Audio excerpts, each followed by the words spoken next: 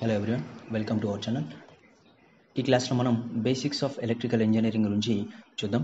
So ఇది introduction మాత్రమే. So ఇందులో మనం basics of electricity and voltage అంటే ఏంటి, కరెంట్ అంటే ఏంటి, పవర్ అంటే ఏంటి, వీడియో ఒక డెఫినేషన్ చూద్దాం.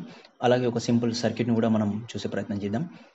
సో ఇందులో సోర్సెస్ అంటే ఏంటి, దానిలో ఏమేమి రకాలు ఉన్నాయి, సో అలానే లోడ్ ఎలిమెంట్స్. సో మనం ఎలక్ట్రికల్ ఇంజనీరింగ్లో వాడే load elements, basic load elements గురించి మనం ఈ క్లాస్లో నేర్చుకుందాం.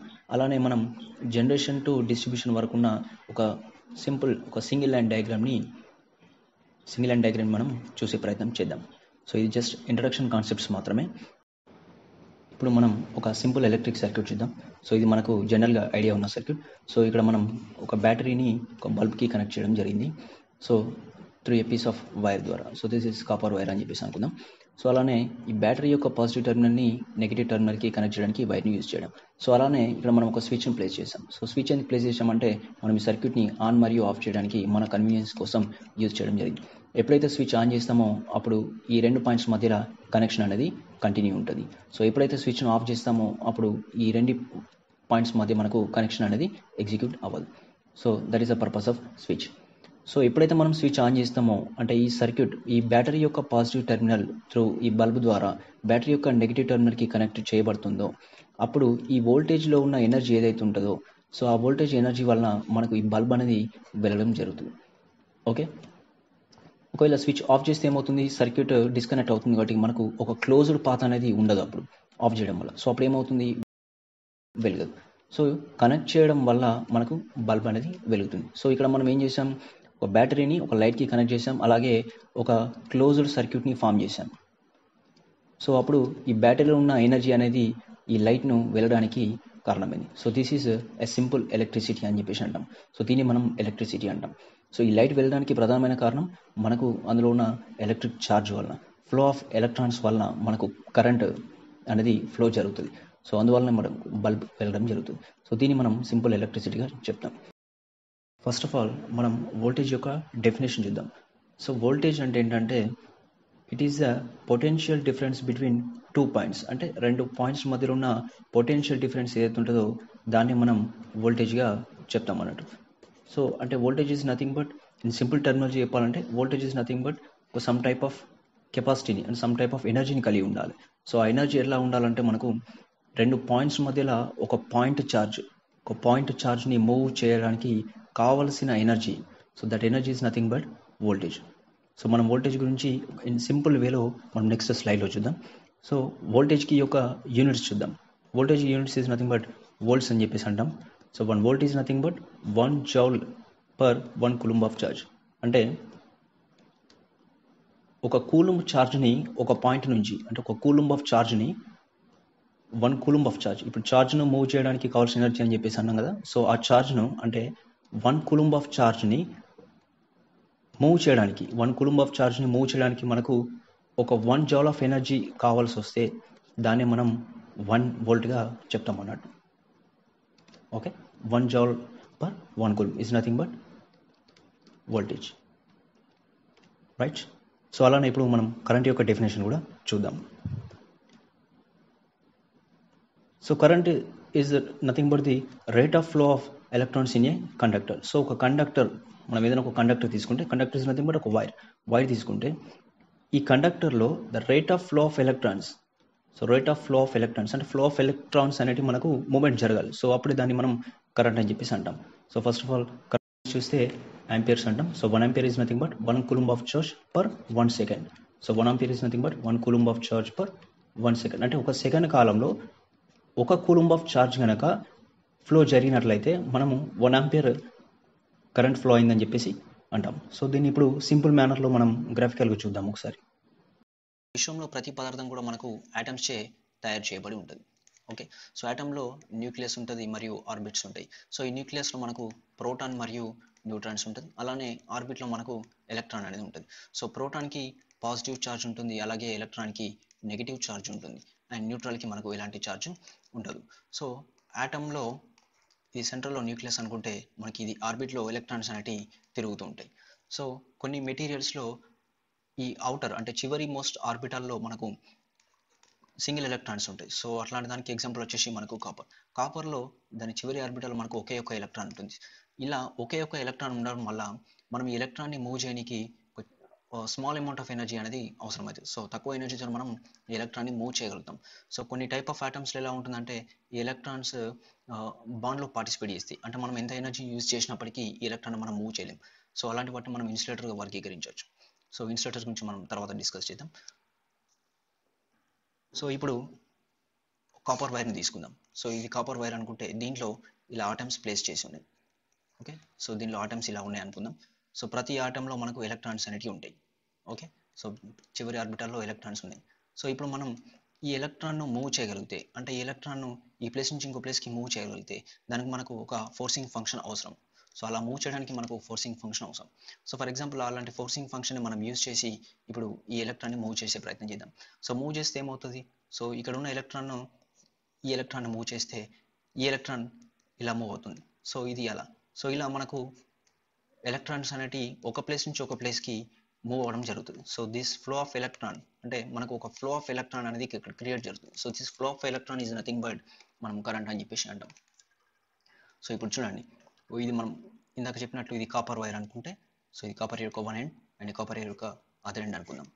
సో ఇందులో మనకు atoms, these are nothing but atoms. So ఇందులో మనకు ప్రోటాన్స్, సెంటర్లో ప్రోటాన్స్ మరియు న్యూట్రాన్స్ ఉంటాయి. So these are the electrons. So ఇప్పుడు ఒక ఎలక్ట్రాన్ ఎంటర్ అయింది, ఈ ఎలక్ట్రాన్ తిరుగుతూ మనకు ఇంకొక ప్లేస్కి మారడం జరిగింది.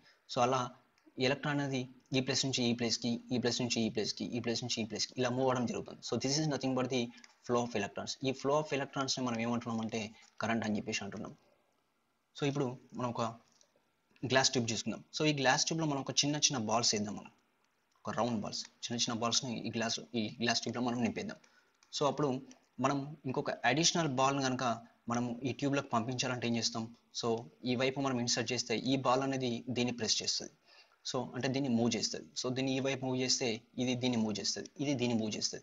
అలా ఒకదాని వెనుక ఒకటి మూవ్ చేస్తూ ఇటు చివరి బాల్ మనకు బయటికి రావడం జరుగుతుంది. అంటే మనం ఈ సైడ్లో కనుక ఈ బాల్ను ఇటు ఎంటర్ చేస్తే ఇక్కడ కదలిక వచ్చేసింది. So this type of moment, so inside మనకు మూమెంట్ ఎలా జరిగింది, ఒకదాని నుంచి ఒకటి. So this type of moment అంటే దిస్ టైప్ ఆఫ్ ఫ్లో అనేది మనం కరెంట్ అని చెప్పేసి అంటాం.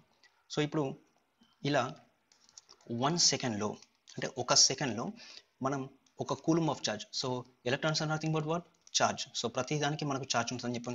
సో ఇలాంటి ఛార్జ్, ఒక కూలుమ్ ఆఫ్ ఛార్జ్ కనుక మనం బయటికి పంపించగలిగితే మనం ఎక్స్టర్నల్ ఫోర్సింగ్ ఫంక్షన్ యూజ్ చేసి సో ఒక కూలుమ్ ఆఫ్ ఛార్జ్ని ఒక సెకండ్ కాలంలో బయటికి పంపించగలిగినట్టయితే మనం 1 ఆంపియర్ ఆఫ్ కరెంట్ ఫ్లో జరిగిందని చెప్పేసి అంటాం. దిస్ ఇస్ ఎగ్జాంపుల్ ఫర్ మనకు కరెంట్ గురించి. సో ఇప్పుడు మనం పవర్ గురించి చూద్దాం. So power is nothing but rate of doing work అని చెప్పేసి అంటాం, or P is equals to W/T. So units వచ్చేసి మనకు వాట్స్ అని చెప్పేసి అంటాం. ఓకే, సో మనం electrical టెర్మినాలజీలో power is nothing but the product of voltage and current. So వోల్టేజ్ని మనం W/Q, సో అండ్ అలానే కరెంట్ వచ్చేసి చార్జ్ అపాన్ టైమ్ అని చెప్పేసి అంటాం. సో ఇందాక మనం చూసాం ఇవన్నీ కూడా. So P equal W/Q and Q/T. So QQ gets cancelled and P equal to W/2. So units for work వచ్చేసి joules and time for second. So this is power. So another units of power. So what's అని చెప్పచ్చు, లేదంటే joules per second అని కూడా మనం చెప్పచ్చు. So this is power. So ఇది simple electric circuit ఇందాక మనం చూసాం. సో ఇక్కడ మనం బ్యాటరీని యూజ్ చేసాం మరియు బల్బ్ యూజ్ చేసాం. సో ఇక్కడ బ్యాటరీ యొక్క వర్క్ ఏంటి, ఎలక్ట్రికల్ ఎనర్జీని డెలివర్ చేసింది. సో బల్బ్ ఏం చేసింది, ఆ యొక్క ఎలక్ట్రికల్ ఎనర్జీ ఏదైతే ఉందో దాన్ని కన్సంప్షన్ చేసుకుంది. సో ఇక్కడ మనం ఏదైతే ఎలక్ట్రికల్ ఎనర్జీని డెలివర్ చేస్తుందో దాన్ని మనం ఏమంటాం అంటే మన టర్మినాలజీలో సోర్స్ అని చెప్పేసి అంటాం. అలానే ఏదైతే ఎలక్ట్రికల్ ఎనర్జీని వినియోగించుకుంటుందో అంటే కన్సంప్షన్ చేసుకుంటుందో దాన్ని మనం లోడ్ అని చెప్పేసి అంటాం. సో ఈ వైర్, ఈ రెండింటిని కనెక్ట్ చేసే వైర్ ఏదైతుందో దాన్ని మనం కండక్టర్ అని చెప్పేసి అంటాం. సో ఇప్పుడు మనం electrical energy and sources and load and conductor గురించి మనం చూసాం. సో ఇప్పుడు సోర్స్ గురించి చూద్దాం. సోర్స్ మనం electrical టర్మినాలజీలో there are 2 types of swords. So ఫండమెంటల్గా అక్కడ 2 మాత్రమే మనకు సోర్సెస్ ఉన్నాయి. So DC and AC source. So డీసీకి example వచ్చేసి ఇప్పుడు మనం యూజ్ చేసిన బ్యాటరీ, అండ్ ఏసీకి వచ్చేసి ఏసీ జనరేటర్ ఆర్ ఆల్టర్నేటర్ అని చెప్పేసి అంటాం. ఆల్టర్నేటర్. ఓకే, బ్యాటరీని మనం ఈ సింబల్తో డిస్ప్లే చేస్తాం. అలానే ఏసీకి సింబల్ వచ్చేసి మనకు ఈ సింబల్తోని యూజ్ చేయడం జరుగుతుంది. సో ఇప్పుడు మనం ఒక సింపుల్ ఎలక్ట్రిక్ సర్క్యూట్ని చూద్దాం. సో ఇక్కడ మనం సోర్స్ని ప్లేస్ చేస్తాం. సో దీనికి 2 టెర్మినల్స్, అలానే లోడ్కి కూడా మనకు 2 టెర్మినల్స్ తీసుకుంటాం. సో లోడ్ని మనం ఈ విధంగా రిప్రజెంట్ చేయడం జరుగుతుంది.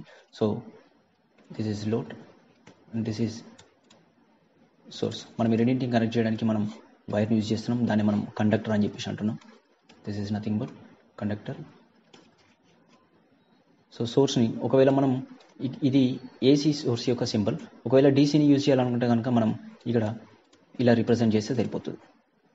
Okay, this are the DC symbol and this is the AC symbol, right. So ఇప్పుడు మనం మన అప్కమింగ్ క్లాసెస్లో ఈ కండక్టర్ యొక్క ప్రాపర్టీస్ అనేది చూద్దాం. సో కండక్టర్కి ఎలాంటి ప్రాపర్టీస్ ఉంటాయో చూద్దాం. సో అలానే లోడ్ ఎలిమెంట్స్ అని కూడా మనం చూద్దాం.